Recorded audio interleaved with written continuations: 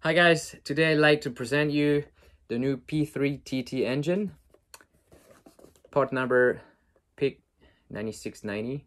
So it's the new motor made in July 2020. It's the evolution of the P3X that you probably know.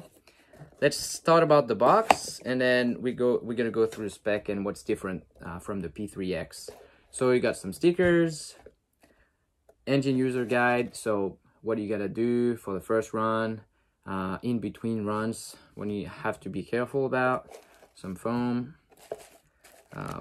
you've got some caps, the cone also, so rubber seals. It's really good, so you can of course do maintenance of your car, of your engine, the engine itself. So obviously what you can see is the new carburetor. It's now in aluminum, so it has a really good seal and heat protection here. So this new carburetor will give you more torque, a better mileage, and also more precise tuning. Of course, aluminum is more rigid than the previous plastic carburetor, but it also has this really good heat stop. So for sure the carburetor is still gonna run cool, and the engine is gonna be super stable with this new carburetor.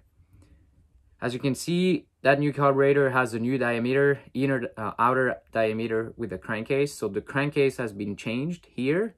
So unfortunately, you can't use that carburetor on previous versions of the P3X, for example.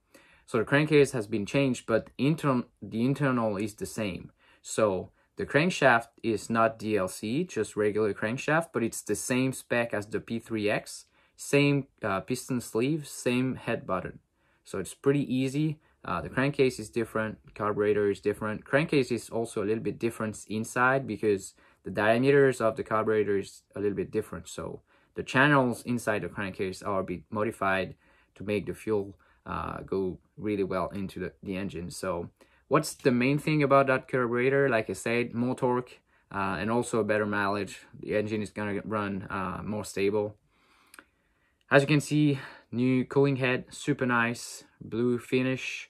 It is coming now with a glow plug, P5 glow plug. That's the plug we recommend with that engine, and with a 7.5 restrictor.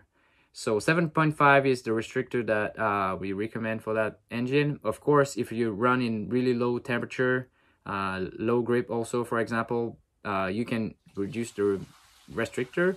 You're gonna get an even better mileage, a little bit less power though. That's something we couldn't really do with the previous carburetor. The better mileage you could get was with 8mm. With that new carburetor, we can go down in restrictor and have a better mileage. So here it is. Like I didn't say yet, but there is a new backplate also. Different finish. The inside is a little bit different too. And same made in Japan front bearing, same rear ceramic bearing. So I'm sure you guys are gonna love it. See you guys next time for another video.